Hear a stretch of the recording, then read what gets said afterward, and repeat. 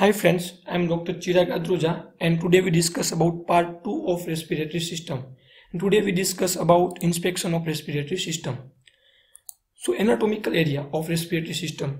Before discussing inspection, the most important part of a respiratory system examination is anatomical area. Because when you have some abnormal finding, you can't describe it like crepitation present in lower lung zone, because lung zone terminology is useful for description of chest x-ray, not for inspection of respiratory system. So total about 10 area, anteriorly 4, lateral 4, 2 and posteriorly 4. So anteriorly it is a supraclavicular, clavicular, infraclavicular and mammary or pectoral area. So supraclavicular is above clavicular, clavicular is at the clavicular up to lower border of first rib, and infraclavicular is up to third rib, up to here, and mammary area is below third rib. Some textbooks also describe mammary area in supramammary, mammary and inframammary, but most of textbooks describe anteriorly it is a supraclavicular, clavicular, infraclavicular or mammary or pectoral area. Laterally is axillary and infraaxillary. Posteriorly it is suprascapular, scapular, interscapular and infrascapular. So total 10 area. When you have any abnormality finding, you describe it in which anatomical area you have such abnormality finding. So some general rules which is for every system examination, this rule is common. So before start examination, wash your hand, introduction of yourself, take a consent of patient before starting a examination. If female patient, then you should have one female attendant with you. Always examination of any part of system is well exposed area and in good light, possibly sunlight. So this rule is common for all examination. Now in respiratory system, first we examine patient in supine posture and in tangentially at the side of patient foot, and always and also from tangentially at the right side of patient.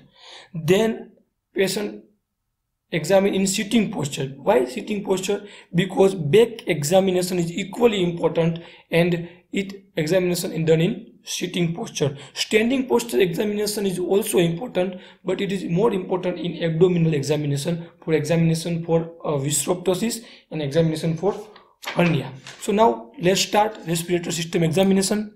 Respiratory system examination is divided in upper respiratory system and lower respiratory system. We mostly forgot about upper respiratory system, but upper respiratory system is almost equally important to lower respiratory system examination. So now in upper respiratory system, first we start from nose. See here, what is this? This one is nasal polyp. Nasal polyp is seen in which respiratory condition? So nasal polyp is seen in intrinsic asthma, which is aspirin sensitive. Another one is vaginal granulomatosis. There is allergic bronchopulmonary aspergillosis, also called ABPA, known as cystic fibrosis. See here, what is this? This one is deviated nasal septum. Sometimes patient complain of difficulty in breathing and we find cause in lung parenchyma, but here cause is in upper respiratory system. And even a patient having a chronic upper respiratory obstruction, it develops pulmonary hypertension. So remember this one things. Another upper respiratory system examination is oral cavity. Oral cavity, when it start from lips, in case of patient having a chronic smoker, and then patient lips having a stain of nicotine. Okay, then teeth, patient having a carrier's teeth or patient having an artificial denture. Gums, patient having a gum hypertrophy, then you should always ask about phenytoin history, phenytoin ingestion history. And also lymphoma, cheeks, pharyngeal wall, tonsil, uvula. Get some example. See here. When you examine a patient oral cavity, ask to patient say A and C posterior pharyngeal wall and tonsil uvula. Here see the first point in tonsil, it is a bacterial tonsillitis. See here posterior pharyngeal wall, it is a granules, it is a granular pharyngitis. Also some postnasal drip we see here, which is one of the common cause for chronic cough. See, what is this? This one is a leukoplakia. Leukoplakia is common in our region because leukoplakia develop because of chronic mavature, chronic tobacco, or chronic irritation of mucosa. This is a pre-malignant condition, so always examine for that. Sinus is also part of respiratory system examination. When patient complain of headache, you always see sinuses. Now let's start about lower respiratory system. We divide lower respiratory system in these 5 parts. First one is the size, shape and type of chest. Other is respiratory movement. In respiratory movement we cover type, rate, rhythm, thoracic movement, equality. The third one is position of trachea, apex impulse and skin. So now let's start one by one. First one is the size, shape and type of chest. Normal chest is symmetrical and elliptical in cross section. The two words remember here, one is a symmetrical, so chest is all bilaterally almost symmetrical, and elliptical in cross section. So normal, it is anterior-posterior. This one is anterior-posterior. This one is transverse. So anterior-posterior to transverse diameter ratio is 5:7. It is also called Hutchinson's index. Remember this word. Hutchinson index in normal chest is 5:7. And overall chest shape is ellipsoid or conical, but leave it. We remember here is elliptical in cross section. Now we see such abnormality of chest. So first one is a flat chest. When you give a pressure from above in normal chest, it becomes flat. So anterior posterior to transverse diameter or Hutchinson index is 1:2. So transverse diameter is almost double to anterior posterior diameter. Flat chest is seen in a lean and thin individual and some wasting disease, or some patient having a congenital disease, or patient having some rickets or other abnormality, or patient having a childhood chronic obstruction of nasal cavity by bilateral adenoids. So this one patient having a flat chest. Another one common is barrel shaped chest. We describe barrel shaped chest in our first part of video, where we describe sign of COPD. There we describe barrel shaped chest. Here anterior posterior to transverse diameter ratio is 1:1. So AP diameter, anterior posterior diameter is increasing. So in cross section, chest looking as circular in shape. So it's a barrel shaped chest. Other finding in barrel shaped chest are ribs are more horizontal, subcostal angle is wide. Normal subcostal angle is 90 degree and it is more acute in male, but in case of barrel shaped chest abnormality, subcostal angle is increases, ribs are more horizontal, accessory muscles are more prominent. Barrel shaped chest seen in case of emphysema and also is seen in physiologically in old age. It is also cause it is developed because of senile emphysema. Also, so it is more common in our area is because of COPD, and it is called emphysemated chest also.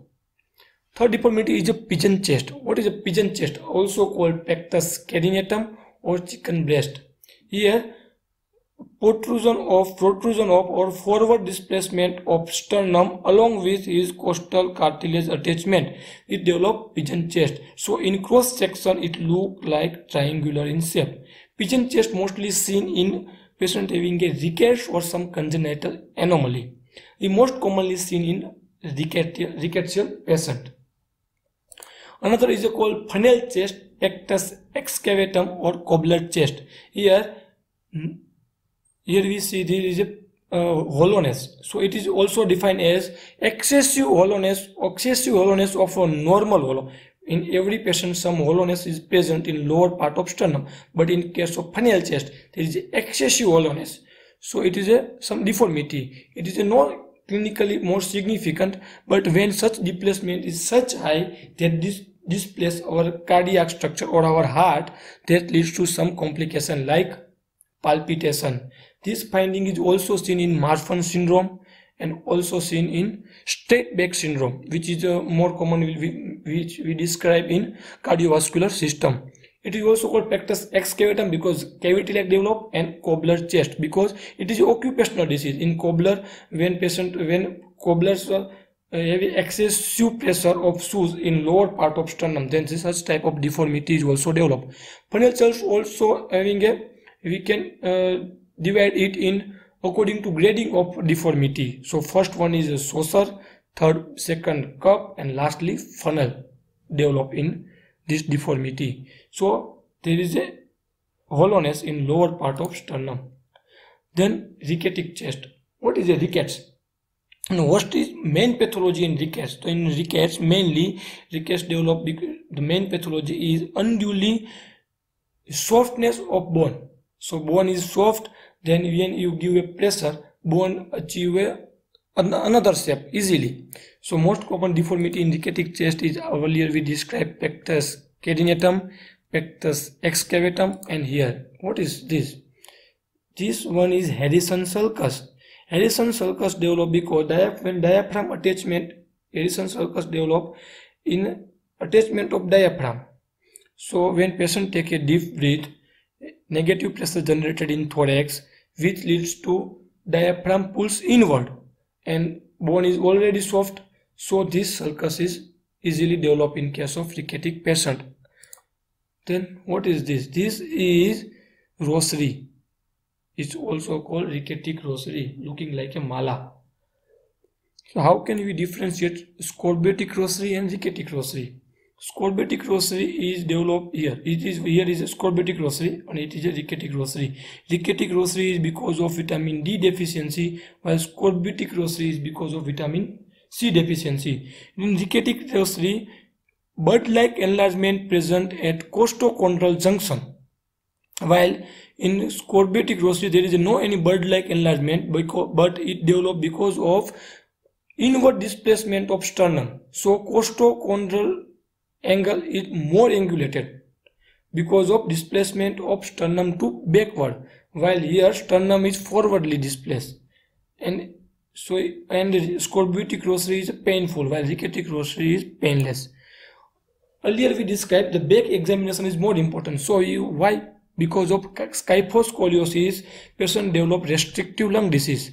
So kyphoscoliosis is one of the cause for restrictive lung disease. Here is a kyphosis and here is a scoliosis. When you see chest x-ray, you can see easily here is a scoliosis of patient. Other type of chest, we can't describe all chest abnormality because it takes a lengthy our inspection part of video. So we only see name like scaphoid chest, seen in syringomelia, sealed chest, seen in Turner syndrome and Noonan syndrome. Here is a nipple is wide space. Flail chest, more than 2 rep fracture at 2 different sites produce a flail chest. Here it develop a paradoxical breathing, which is more dangerous. Gutter chest is a gutter like in central sternal area. There is a fissure chest, or the other is LR or winged or pterygoid chest. Pterygoid chest mostly seen in long or flat chest, where vertebral border of sternum is more prominent, so it look like a winged. Other is a phenoid chest, also called pre-tubercular chest. There is a visceroptic chest. Now second part is respiratory movement. Here first we describe about type of breathing. Normally in male patient, abdominothoracic type of breathing is present, and female is thoracoabdominal breathing is seen. So what is abdominothoracic or what is thoracoabdominal breathing? When you inspect a patient having a more movement of thorax than abdomen, it is called thoracoabdominal movement, and while abdomen movement is more than thorax, it is called abdominothoracic of breathing. Now we describe about abnormality of type of breathing. So in male patient, when develop a thoracoabdominal breathing, then that patient having some pathology in abdomen.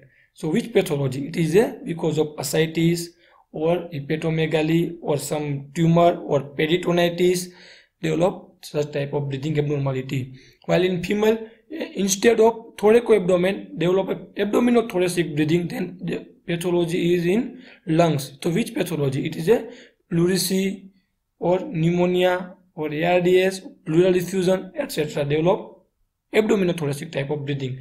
When excessive normal type of breathing, in case of male only thoracic breathing develop, only abdominal breathing, no thoracic movement, then that patient having a thoracic pathology. Yes. In case of female, excessive thoracic movement, no abdominal movement, then patient having a development of subabdominal pathology. Now second one is the respiratory rate. Normal respiratory rate is 12 to 20. Then how to calculate? Because when you stare a patient for calculating respiratory rate, patient become conscious and nervous, so respiratory rate is changed. You can't say that patient, I calculating your respiratory rate, it also patient become conscious. So you have to calculate by holding a patient hand and tell patient that I examine your pulse, and instead of checking a pulse, you should check respiratory rate. This is a better way to calculating respiratory rate. Then what is abnormality of respiratory rate? To increase the respiratory rate more than 20, it is called polypnea or tachypnea, which is seen in physiologically after exercise. Other is a cause like fever, other is hypoxia. What is the respiratory cause for tachypnea? First is pneumonia, ARDS, pulmonary embolism, all are respiratory cause for tachypnea. Non-respiratory cause are metabolic acidosis.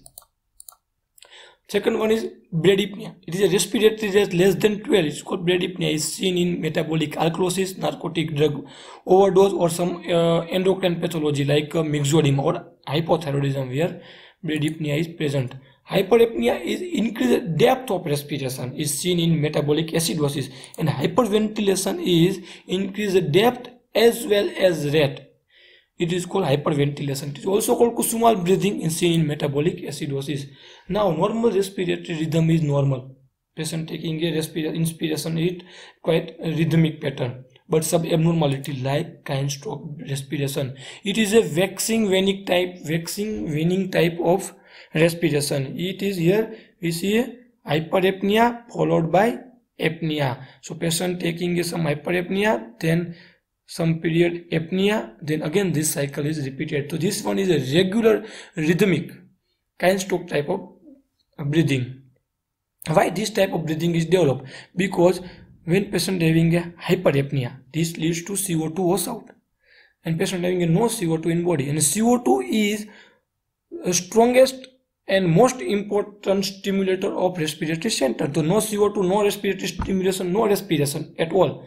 So respiratory rate is decreased in apnea. Gradually CO2 retention occur in body, and that CO2 stimulates respiratory center. It condition is seen in cardiac failure, renal failure, increased intracranial tension. All these conditions we see in a kind stroke breathing. Kusumal breathing increase the rate as well as depth of respiration, seen in case of metabolic acidosis. Another one is Bios breathing. Here we see shallow breathing, normal shallow breathing, and in between there is apnea. It's seen in case of meningitis. In meningitis we see Bios type of breathing. Another one is ataxic breathing. There is a shallow breathing, there is a deep breathing, there is apnea. All runs individually. There is no any pattern. It is called ataxic breathing, which is seen in medulla injury. While what is the sign breathing? Sign breathing is patient having a normal breathing, and between some normal breathing, patient taking a deep inspiration. It's seen in nervous or depressive individual, where patient complain, I can't take inspiration, and between 2 to 3 cycles, patient taking a deep inspiration. That after patient satisfied, and then gradually patient having a normal rhythm. Then what is apneustic breathing? It is seen in mid and lower pons injury. Here it is a pause between inspiration and expiration. So an inspiration pause and an expiration pause is present. Pause is about 2 to 3 seconds, also called gasping type of breathing. There are many other all breathing, but other is a pursed lip breathing, which we describe very well in our first part of video. So if you not see it, first see that it is a pursed lip breathing seen in emphysema or COPD. Catching breathing, here patient taking a deep inspiration. After taking some deep inspiration, patient develop pain because of pleurisy or pneumonia. So it is seen in pleurisy or pneumonia. So patient hold for some moment and then continues their inspiration. Cogwheel breathing, it is seen in nervous individual. It is characterized by interrupted type of breathing seen in nervous individual. Now other is a thoracic movement equality. What is thoracic movement equality? You see both side of lung, both side of chest movement equality. Sometimes patient having a diffuse chest restriction like in emphysema or ankylosing spondylitis, or sometimes patient develop disease to one side, then one side movement is restricted or other side movement is increases.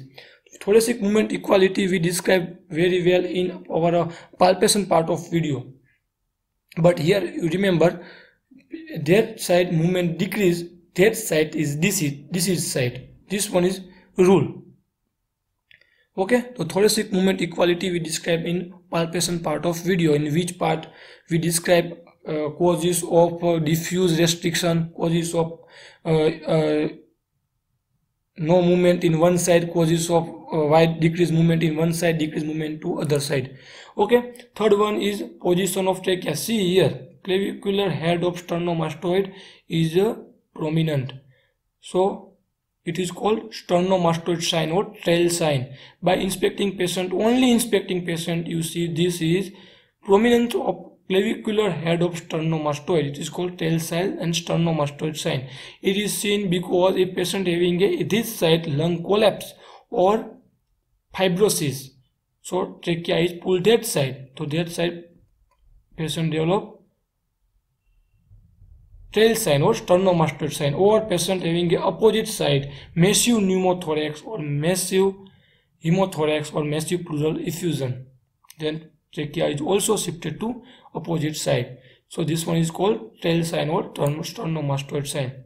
Apex impulse is more and clearly described in our inspection part of cardiovascular system or palpation part of our cardiovascular system, but our respiratory point of view, you should remember apex impulse shifted to opposite side when patient develop a pneumothorax or hydrothorax to that side, and same side apex impulse shifted to same side when patient develop fibrosis or collapse at that side. Another is a skin. See here, patient having a engorged vein, or here is seen engorged vein. Here you see dilatation of vein because of superior vena cava obstruction. Another is a scar mark. You see scar mark having patient having a past history of ICD insertion. You can also see pulsatile swelling in case of empyema nascent. When empyema nascent is rupture, cyanosis develop and pustule, continuous pus discharge is also present. You see edema in chest wall. If edema develop in only one side, then empyema rupture to that side. Or if you a patient having a diffuse edema in all over chest, that's seen in cardiac failure or beriberi. Here we describe all this finding. This video is somewhat lengthy, but I assure to you that video cover approximately 90% of, more than 90% of your exam question of inspection part of respiratory system. And how to speak this all finding in one line, if we describe it later on in another video, because it is more important in your exam. So if you like this video, please subscribe. If you have any query or question regarding to this inspection part or any suggestion, please comment. I will definitely answer. Thank you very much.